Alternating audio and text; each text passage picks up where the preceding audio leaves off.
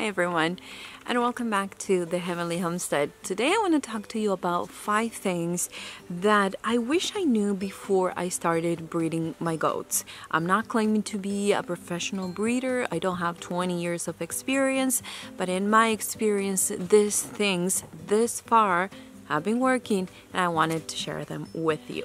Number 1 is, if you're starting with goats, don't line breed. Please don't line breed. Line breeding is, for example, let's say that I have Mocha. Mocha has a boy. That boy can be bred back to his mom, and he can be bred back to his grandmother, and he can be bred back to his aunt. He can be bred to, a sister. Can go up in generations and breed. I've heard a lot of people do this because they buy a doe that is pregnant, or they get 2 or 3 goats, she's pregnant, and she has a boy, so they keep one of the boys and they breed them back to the mom, they breed it to their aunt, and they breed it to the other up in generation does. And although there's nothing genuinely genetically wrong with that, this is all advice, I don't think it's a good idea. Now, when you're starting with goats, you're starting with what you think is best right now. But as the years pass, you start to realize that some of the things that you are breeding back to that same doe, like the boy is going to breed back to the mom, are just things that are not good. If there is a line where you just got and you don't know, but they have leg problems, just combining those two are going to make kids with the worst leg possible. And I'm talking about legs not because they look pretty.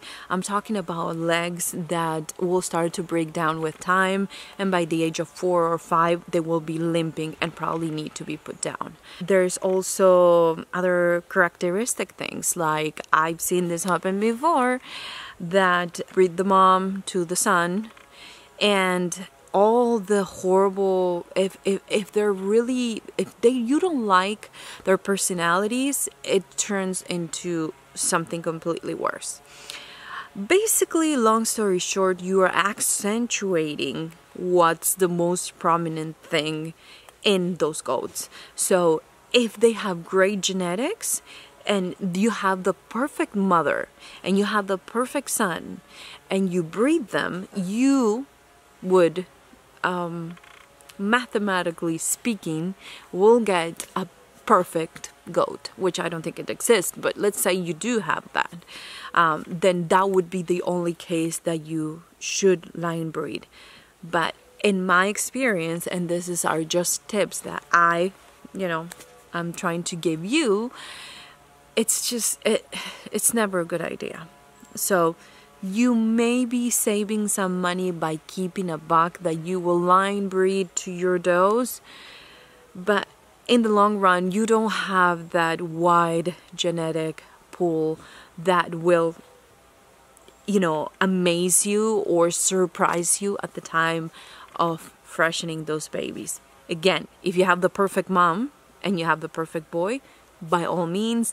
But I think that when you start with goats, it's hard to tell what's perfect a boy and what's a perfect mother. Number 2, genetics matter, but in the end, it is a lottery.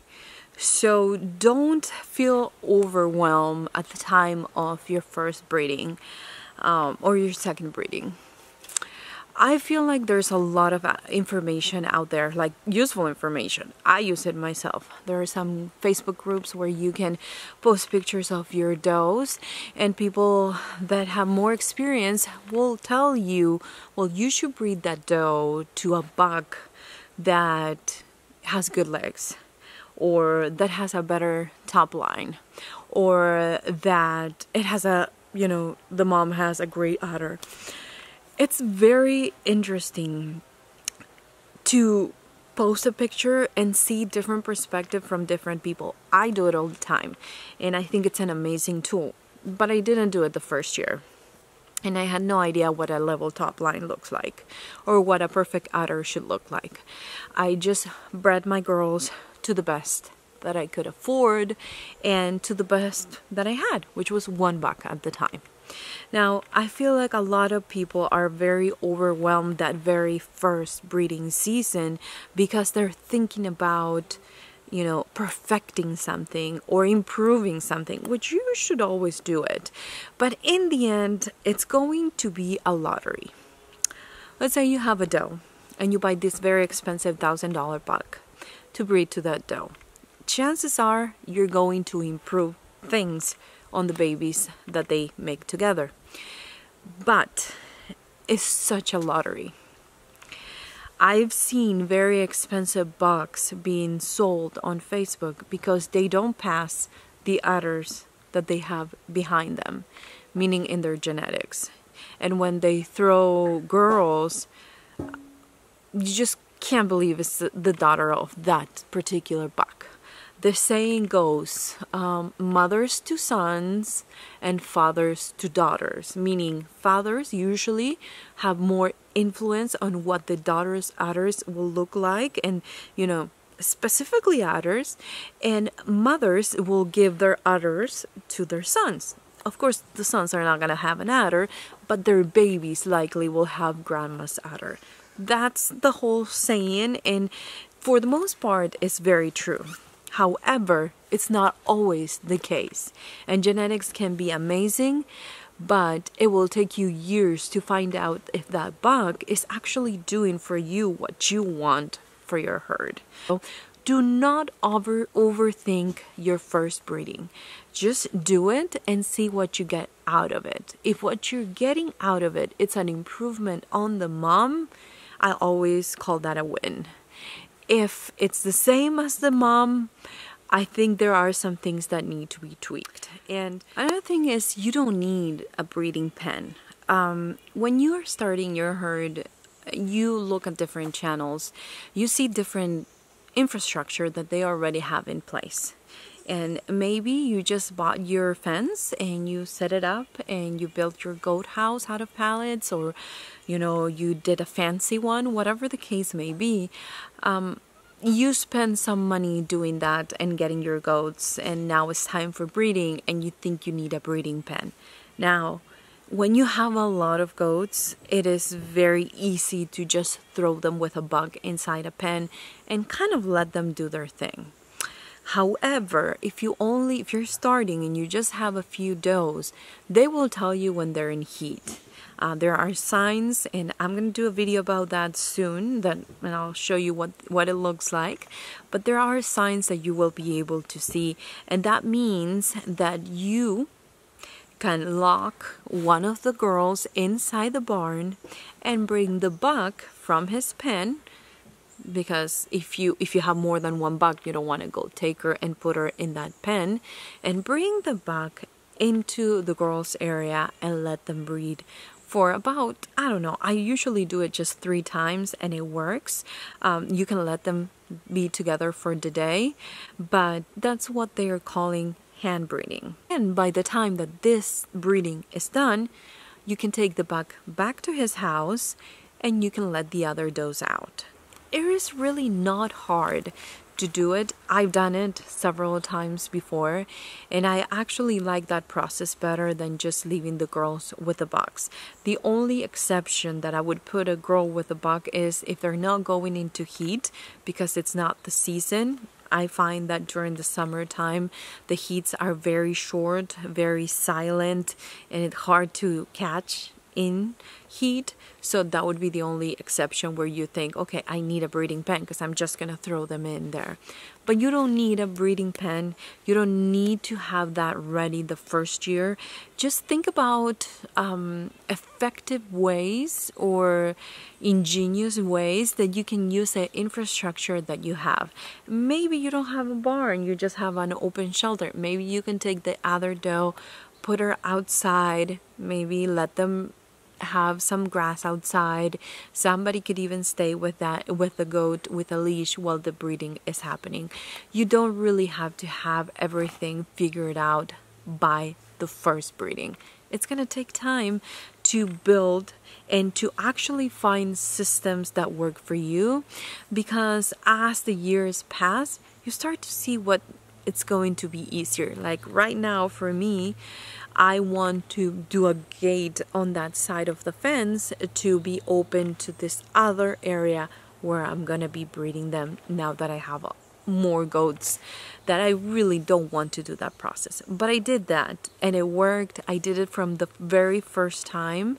I would bring just the buck to the girl and I would lock the other ones into the barn, and they would just make babies, and then he'd sleep in his own bed that night. It's not necessary to have a breeding pen. Another thing that I want to share with you that maybe I didn't grasp the whole idea in the beginning is that bucks, when they're in rut, they do need more calories and they do need more food than when they're not in rut. If you didn't know, wethers can live up to 15 years, where bucks live up to, I don't know, it kind of depends. Some 6 years old, some others 8, some others 9. But it's kind of hard to find a 10-year-old buck. And that is because they go through the rut each year and it's very hard on their system. They do require more calories. So just a tip, if you are owning a buck for the first breeding season, I would say if you're just feeding them grass hay, maybe incorporate, like I've been doing, some alfalfa pellets in the morning and at night, just to give them that extra something that they need. If you don't feed that to them, they're not gonna die, but their condition is gonna go down.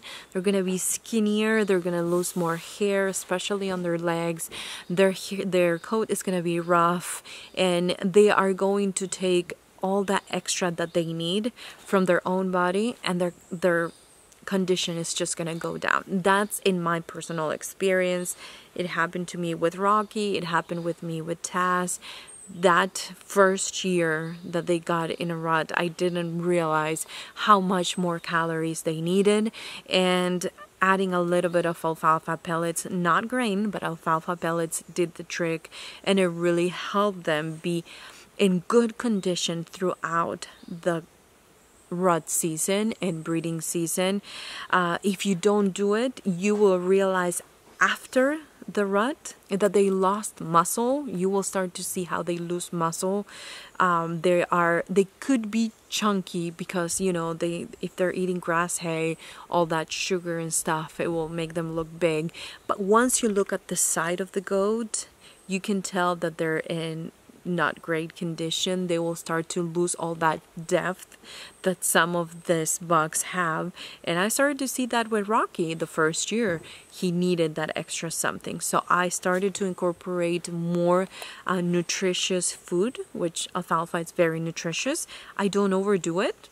I take well, right now we have 5 boys. I give them can of coffee, you know, that it's not even a can, but the Folgers one. I'll get one of those full in the morning and one at night, and that's what I give them, and it helps them stay conditioned throughout the rut and after the rut, because otherwise, when this is what happens after rut, they will require more copper.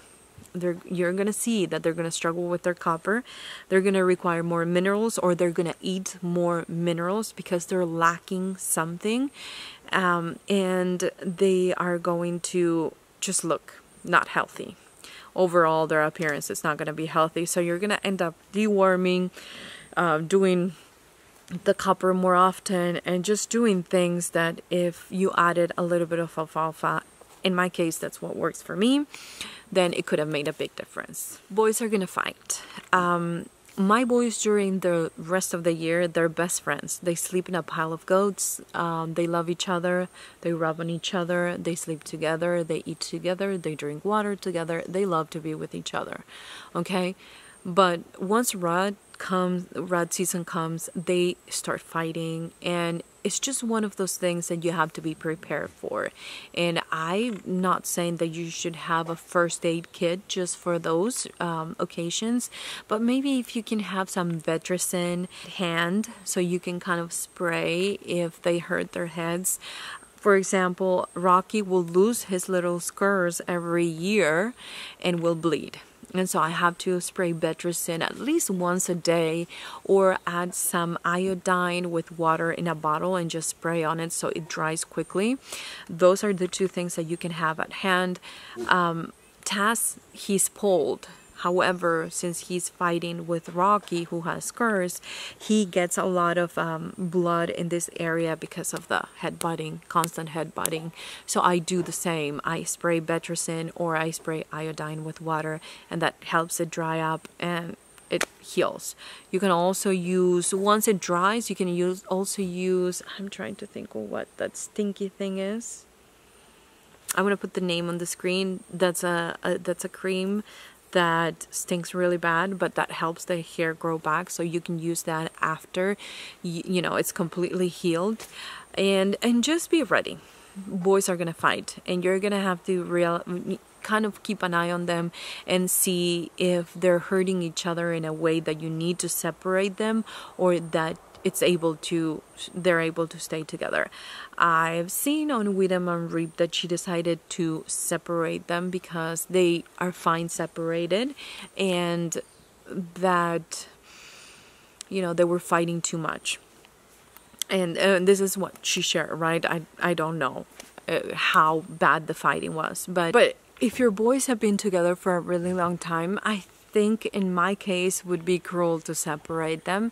I know that they would get used to it, but at the same time, I think that them fighting the way that they fight here is not so terrible that I need to separate them. So it's gonna be your call if you think that they're okay to be living together, or if you need to separate them, like I mentioned in the case of Widom and Reap. Whatever the case may be, you are the one that is seeing these animals. You're the one that sees how sad, how happy, how, you know, bad the fighting is. You're the one that makes that final decision, and there's no right or wrong answer as far as that. So just be prepared to keep an eye on your bucks if you have more than one, and make the decision for yourself and not based on something that you saw on YouTube, because I know that every time I separate Rocky from his brother Duke, it is the saddest pity party that you'll ever see in your life.